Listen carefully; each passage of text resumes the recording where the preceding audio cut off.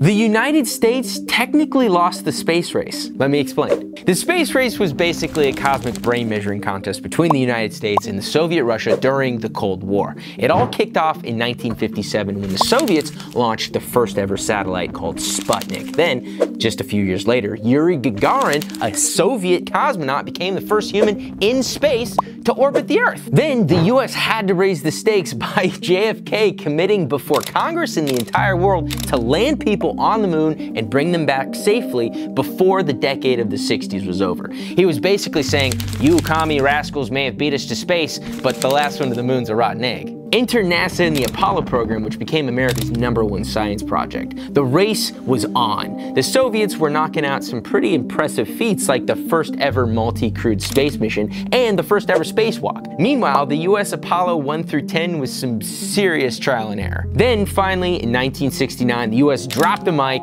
with the Apollo 11 when Neil Armstrong and Buzz Aldrin landed on the moon, and Armstrong took that one small step for man. The US planted its flag on the lunar surface, did some sciencey stuff, took some iconic pictures, and the race to the moon was over. We may not have technically been the first to space, but we definitely stuck that lunar landing. Or, you know, the whole thing could have been shot in a secret Hollywood studio somewhere directed by Stanley Kubrick.